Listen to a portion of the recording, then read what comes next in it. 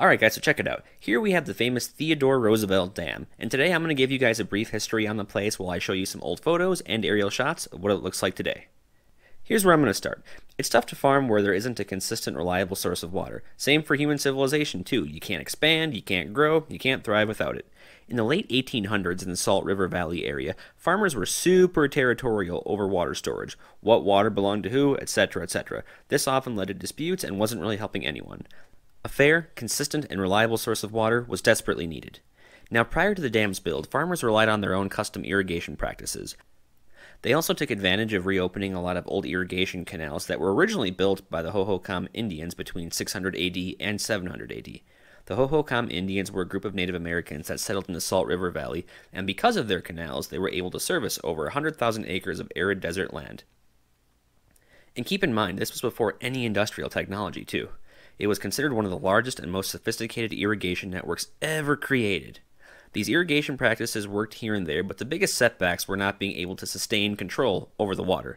There would be times where there would be massive flooding, and times where water would barely trickle through the canals. Getting your hands on good old H2O was like trying to get your hands on a PS5. Some were able to get it, and others got the shaft. You know who you are. You know. Anyways, this is where my main man, Theodore Roosevelt, comes into play. You see, Theodore Roosevelt was a president who was devoted to conserving our natural and cultural history, not destroying nature by any means, but also not to add to it either. He was a true advocate on behalf of the lands, forests, rivers, and any other natural resource that you can think of. He definitely wanted to preserve what was. Theodore Roosevelt knew how important a reliable water supply to the West was, and one of the first things he did when he was elected into office was sign the Newlands Reclamation Act. Known more popular today as the Reclamation Act of 1902, this was a law that provided funding for irrigation projects, such as the dam. Now, before government would end up committing to financing and building the dam, they needed to be guaranteed repayment. This is where farmers, ranchers, businessmen, and other settlers came together and pledged their land as collateral to the government, as they knew it was really the only way they could protect their future and get a reliable source of water. They set their differences aside, and the rest is history. After scanning the Tonto Basin area, it was decided that the dam would be built where the Salt River met with Tonto Creek, where it flowed into a narrow gorge, known back then as the Crossing. This was an ideal place because it was so narrow and on each side it was surrounded by towering solid cliffs, capable of holding back such a massive water supply. Preparation for the dam really began in 1903. This included things such as establishing a roadway from Mesa to the town of Roosevelt. The road is known today as the Apache Trail. Really awesome. If you ever get the chance, you should definitely check it out. Also providing housing for all laborers, contractors, engineers, and other government officials, and last but not least, providing a little bit of a community. Other buildings that were built such as a post office, general stores, a school, church, restaurant, drugstores, and heck, even a bowling alley. It took a while to get a town started and machinery and supplies to the area where they needed to be, but once they did, they were able to start construction. Stones that were used in the creation of the dam were actually cut straight out of the canyon walls. They were lifted into place via block and tackle and pulled along by a cable. And the first stone was laid in place on September 20th, 1906. Now, heroic efforts of all those involved in this project did not go unpunished. After they got the first stones set in, they started to move at a really good pace and had an end date in mind. But Mother Nature had other plans. You see, there were actually multiple times where as soon as they would make a little bit of progress, floods would actually wash out all the work that they had done. Pissed off a lot of people. Now, the first time this happened, they actually had anticipated it and were actually able to get all of the equipment out in time so that way it wouldn't be washed down the river. The second and third time, though, they weren't so lucky. And in fact, here's an old photo I found of an old suspension bridge that made it so that way residents of Roosevelt Lake could actually get from one side of the reservoir to the other. This was also another structure that was washed away by the floods. It's also worth noting that the original town of Roosevelt was eventually submerged underwater, of course due to the slow rising water levels as progress was made with the dam's construction.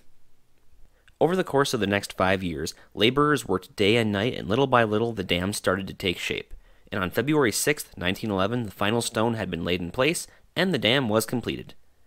Theodore Roosevelt actually rode in on March 18, 1911 to crown the official opening of the dam, and at 5:48 that evening, Mr. Theodore Roosevelt himself pressed a button that would allow water to be sent through the north gates of the penstocks, spewing water into the dry riverbed below. The dam was then named after Theodore Roosevelt for his efforts in fighting for the Newlands Reclamation Act. The final height of the original dam's construction put it at a whopping 280 feet. Alright, now let's fast forward to a time frame that I'm a little more familiar with. Now the dam maintained its original identity over the years, for the most part. Slight modifications were made here and there, but significant modifications to the dam began in the early 1990s. You see, due to safety and flooding concerns, it was decided that they would increase the dam height by an additional 77 feet, also allowing for more water storage. Since the dam also served as a roadway, alternative measures had to be taken before the dam could be enlarged, and that led to the construction of Roosevelt Lake Bridge in 1989. It was later completed in October of 1990. The bridge has a span of 1,089 feet, and today is still the longest two-lane single-span steel arch bridge in North America. There, that's a thing you know. Here's a photo from the book I'm reading on the history of Roosevelt Dam.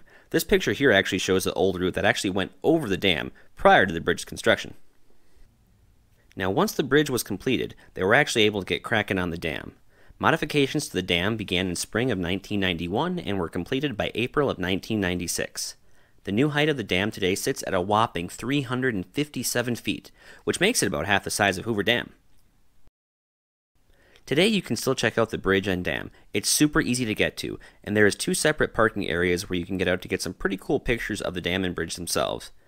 This one right here is where you can park and get out to take pictures of the bridge, and once you're done snapping your selfies for the gram there, you just follow this road right here to the next parking area. There's actually a bathroom there too, so, that's just always a good thing to know.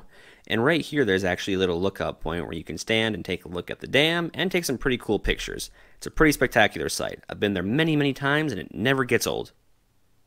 Alright gang, so now we are kind of getting toward the end of this video. Does anybody have any questions? Yeah, where can I get some damn bait? Eddie. Okay, moving on. No, for reals though, if you haven't been here and you're planning a trip, it's also worth noting that there is a few gas stations, general stores, and restaurants in the area too, so you can plan accordingly.